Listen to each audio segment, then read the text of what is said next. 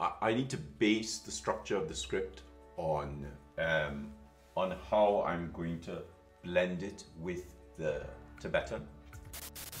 So Tashi's here with me, and we're very good friends. We've been friends for a very long time. And so Tashi and I have stayed with each other over the years, and I've attended some of Tashi's Tibetan calligraphy classes. I sort of showed up at one just to just to shock him. And you did. As Tashi's staying here, he came to stay with us to see how we're doing, and I thought, you know what, let's try and fit some time in, because you know I have quite a lot on at the moment. So we tried to set it up so that we could fit some time in and do some writing. Of course, once we started planning the writing, I said stop, because what started to happen was something that I felt was necessary to share with you. So there is a shot with 4 cameras, of one facing us, of an overhead shot, Tashi writing and me writing. Now, so this was some earlier stuff from this morning, which is there. This was some earlier stuff from this morning, but what we're focusing on is this. So Tashi started writing. And didn't finish, by the way. And didn't finish, by the way, because I jumped in really quickly. Because we wanted to test to see what was happening. Now, this Ume script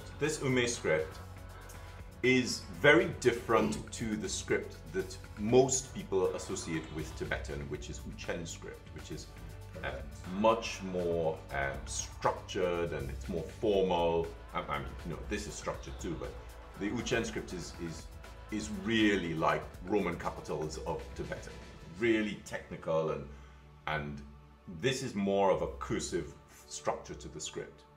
Now, once he started writing this, I thought, oh, but this looks very much like Schwabacher. So I said, stop, let's do this in front of people and let them get a sense that, you know, the scripts do have some convergent evolution.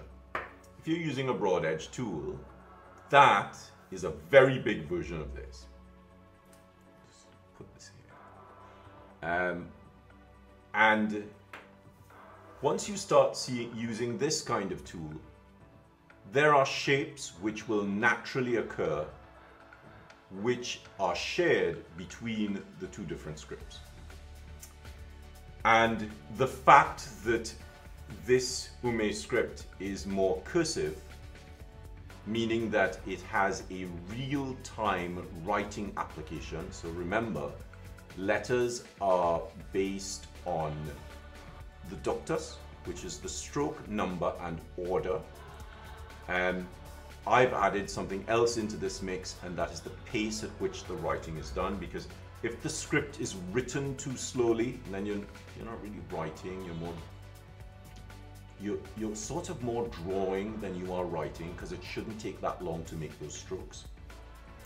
And so by looking at the stroke number and order and the pace of the writing, you should be able to find a script that is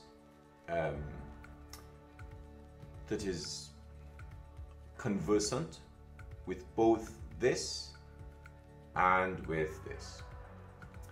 So I'm going to do a little bit of writing. Tashi's going to do a little bit of writing as well. We're going to try and stay in the middle here. That's an automatic 5. So we're just going to do this from a demonstration point of view. I'm going to use a poster nib, and this is a number 10. So you can see that they are very different in the way they look. That's much more rounded. We're just using some Pelikan 4001 ink. So you see my page is at an angle, so the desk is here.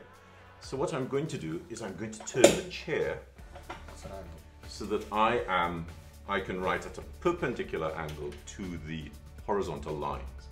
So that's Fraktur, which is the basis for Schwabacher, and Schwabacher is shorter, so it's at 3. That's 1, 2, 3. So I've done this Fraktur at 5. You can see the niblets there, and it's squatter.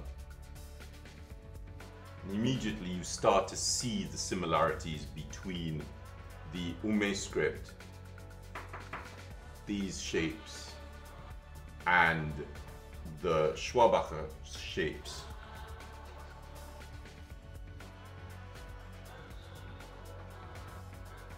Of course, once Tashi wrote that letter, I thought, oh, but it looks just like a T.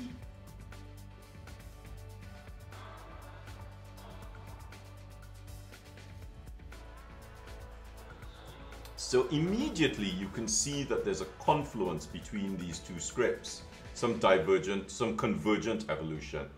And from that kind of shape, you can start to extrapolate how the letters would work together. So I'm going to write some Schwabacher whilst Tashi is doing some Ume script. And so I have a little trick that I use. 1 to gauge the width of the nib, 2 and 3, 4, 5 and 6. It's starting to look like a batard, which would be more this. Very squat.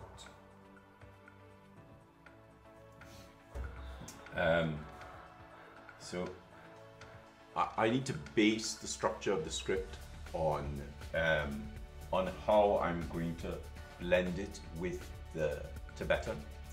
I'm still here, still here. How I'm going to blend it with the Tibetan. So I'm going to go down a size because we're not really going to write this piece this big. We are going to work a little bit smaller. So now let's look at how they work together. So that looks like an O. So we could quite easily get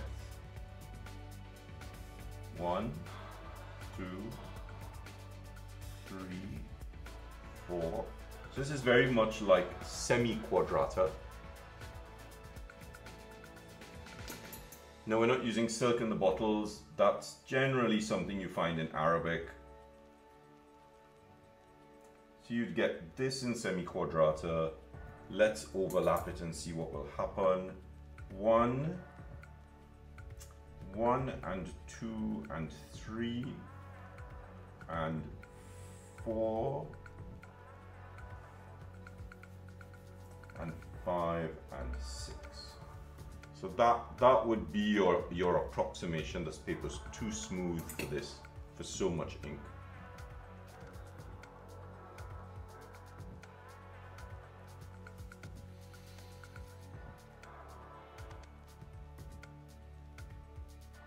There's your approximation. So I would probably not use this shape. I would probably go to this shape because it starts to work better as a sort of intermediate script. Let me grab this.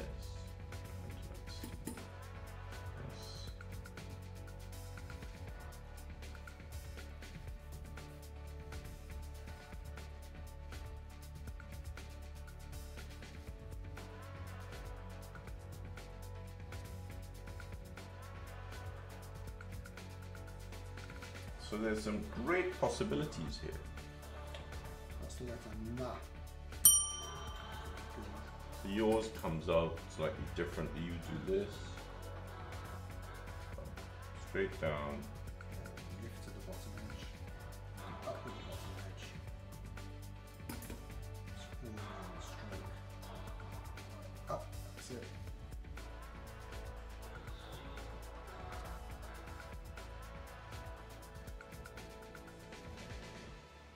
Straight down and then out and then in. It has a slight bend to it. Oh, that would be so much easier with a brush. So I'm sorry that the pens are not available in India. That's not really my fault. I would suggest you contact Robeson and try and order them and get them sent to you in India. There are Indian equivalents. Yes. There are tons of Indian equivalents you can get which are made with what's it called, bamboo, or you can get similar tools from Pratik Pen. I'm sure Mohammed sends stuff to India, and I think he might have a distributor there, So I would suggest you contact Pratik Pen and see if they can help you out there. I have a question here. If there's, sir, is there any tutorials on Tibetan scripts? There is at the moment with Wisdom Publications online lessons you can take, but that's for the Uchen script. This is different from the Ume script. There's no tutorials at the moment on the Ume script, but that will come. All right.